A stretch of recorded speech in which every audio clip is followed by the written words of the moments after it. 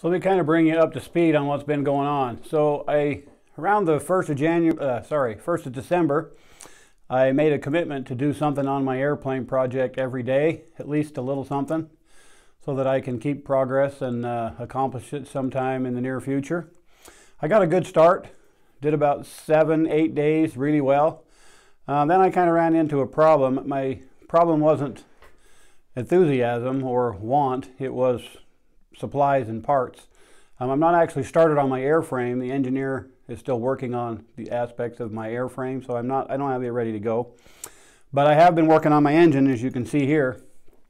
You guys seen some of my other videos about some of the modifications I was making to my Mazda 13B, which I'm going to be putting in my airplane.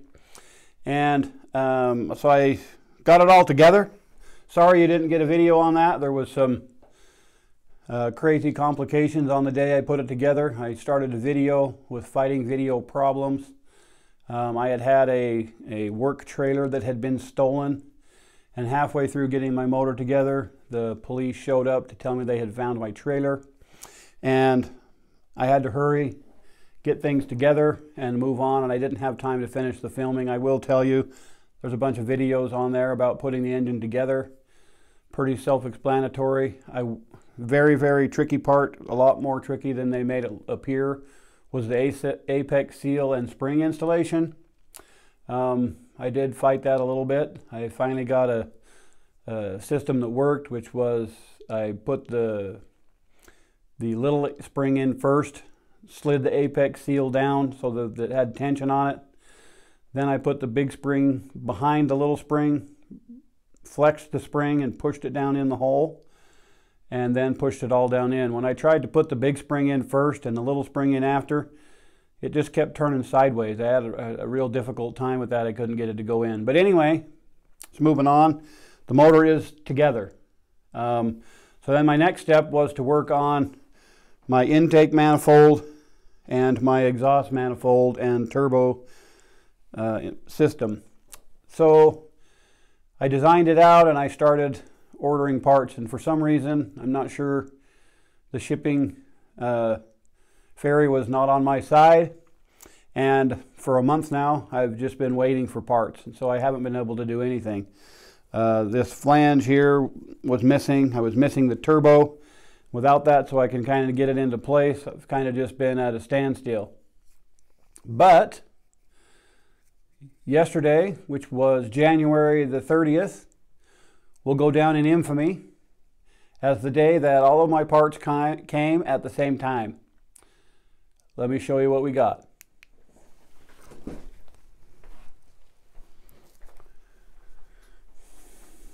So decided to go ahead and order this kit from Himni Racing.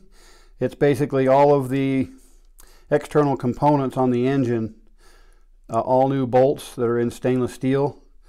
So I don't have to use my old crummy gummed up bolts. They're all labeled on each individual area, you know. So for instance, this one right here you'll see is a stainless steel lower intake manifold kit, and there's all the bolts to hook the lower intake manifold on, all brand new in stainless steel. So it was $80, I believe, from Himni Racing for that entire kit. I already used some of them. You'll notice I have a front cover kit, and so I got nice new stainless steel bolts on all of my water pump and my front cover, which is nice.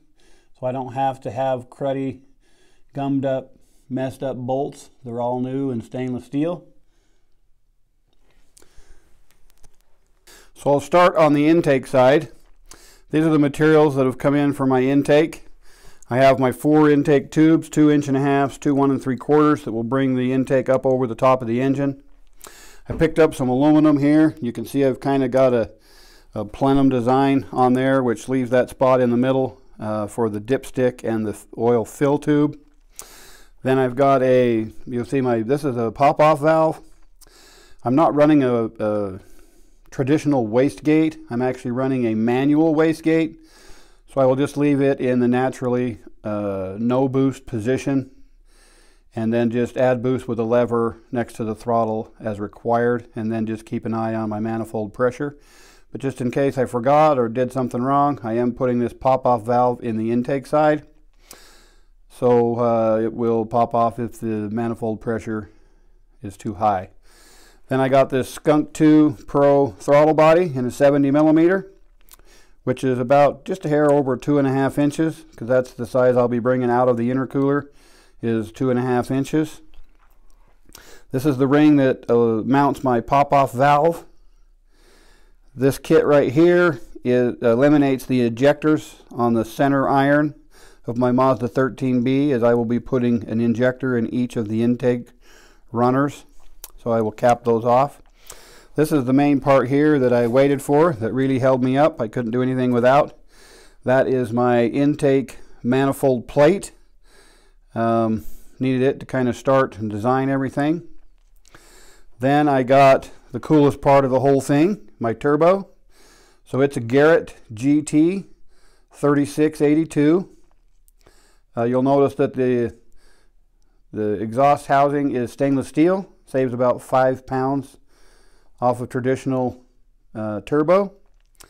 I had to make this special in a journal bearing series rather than a ball bearing, because from the research and everything I've read, in an airplane where you're running high RPMs more consistently than in a car, the journal bearings are better lasting. The advantage to the ball bearing is it spools up faster, which isn't really an issue to me for the airplane. Then here is my exhaust manifold plate, which also came in, and they come, I didn't want to have one specially made because it costs a lot of money. These come with a 2-inch diameter, which, from talking to even a lot of Mazda automobile experts, they're necking it down to a 1 5/8. So I went ahead and got these reducer cones. I'm going to weld in there, which will bring it down to the actually 1 1/2 is what I'm running. And then I got these steam pipe fittings, all in stainless steel, some 45s,